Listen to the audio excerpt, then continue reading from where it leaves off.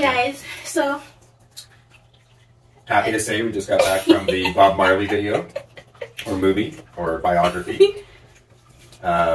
So Nicole has decided to get me in on this, and we're going to have a little dialogue here, and I figured we should hear from the resident Jamaican first, and then maybe I'll give some opinions myself, or more observations really, I think. Yeah. Okay, alright. Alright, I guess maybe from a Jamaican perspective, because I'm a Jamaican, I can maybe speak for a Jamaican. One can only hope. But maybe. Yeah. But I think as far as looks, I think he looks very similar to Bob Marley. He looks very similar.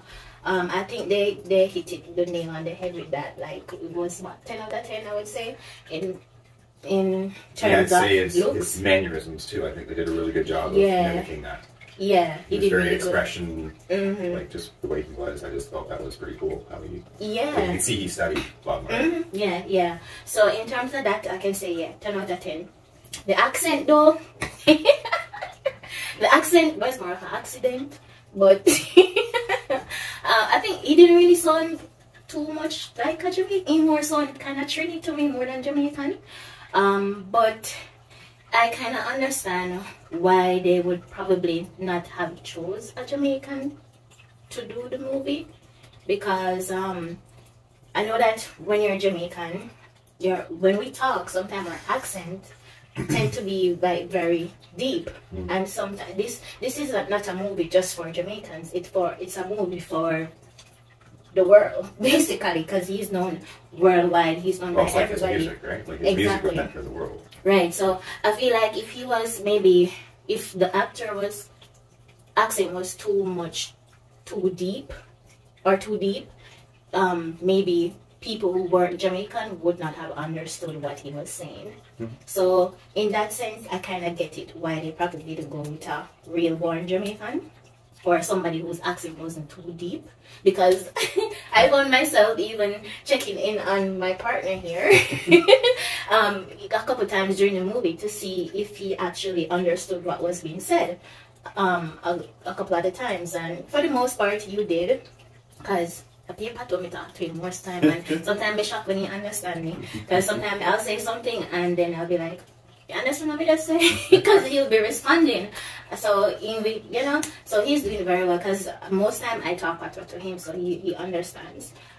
But can you imagine somebody who's not around Jamaicans all the time, who they may not understand what was going on? Because even when I was in the theater, there were people there who were Jamaican. There were people of all different races there, and some of the jokes that I got, I don't think they got it like those other people got those jokes, right? So yeah, the movie was good. I really enjoyed it. I highly recommend. 10 out of 10. I feel they could have gone a little bit more in depth though with some of the details. Excuse me. Some of the details that happened in his life, but I guess they didn't want to portray him in a bad light, I guess, because we all know about he was a womanizer, or some of the innuendos that were said by his wife in the movie, that he had a few outside kids. So they didn't really go into depth to show who those people were, who those women were. But I feel like they could have gone more in depth with at least some of that, like some of more personal about what was going on. And even with the whole political thing, I know, like me growing up in Jamaica for one, I understand that during election time, I know how crazy it can get. So I was really, I don't know, it felt kind of surreal in certain areas of that movie. Like I was almost reliving some of it, because like I said, I know how things can get in Jamaica sometimes when you come out to election. So, but yeah, it was emotional.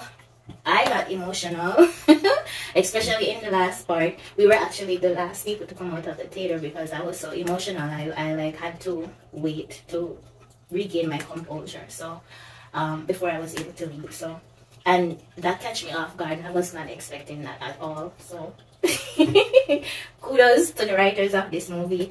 It was really heartwarming to see his story on the big screen.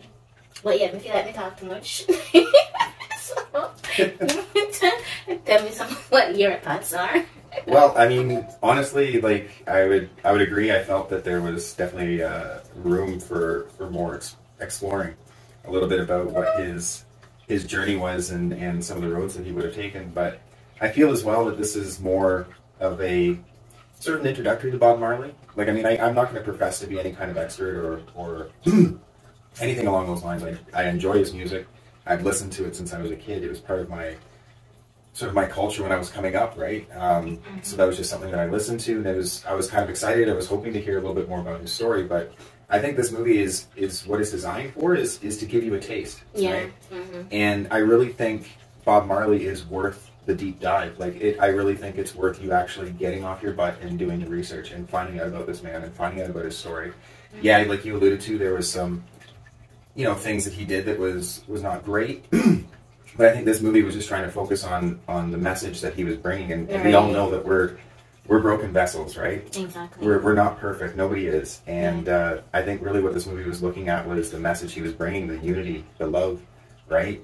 Breaking down the barriers between everyone, and you know, finding that path forward that brings us together instead of drives us apart. Love. Right? And that was very powerful at the end, where he held the two opposing parties guys' hands together, right? Yeah. So I think that was like the epitome of his struggle was coming to that point and being able to say, look, you know, I brought these two people together, right? And that was Bob Marley's message, I feel. Yeah, the two people are the two political party leaders at the time. Up until that point, inciting violence, right? And there's people literally dying over this. Yeah, which I don't want to get into it, but yeah, I get it. Yeah, but for the most part, the movie was great. His wife, though, I feel like their relationship seemed to me more like a friendship more than anything. Than it wasn't like a husband and wife thing. Well, based on how they portrayed it, it seemed like it was more of a close bond, a close kind of friendship situation. Yeah, but it's just that one part where they show where they really got whatever. But I mean, I would maybe suggest there was other things, like their relationship, at least as the way it was portrayed, was a bond built on pain. I mean, they were both abandoned by their families, so they had to come together and support each other. I think still waters run deep. I think their love was impenetrable. I think it was something that was so deep in between them that to the average or the common observer, they would have no idea what their passion is. Yeah. Right? They have no idea how deep, because you saw it. Even though they fought, it didn't take anything for them to come back together. Right? Like, it was a simple, like, he made a simple gesture. I think it was on the stage. He put his arm on her.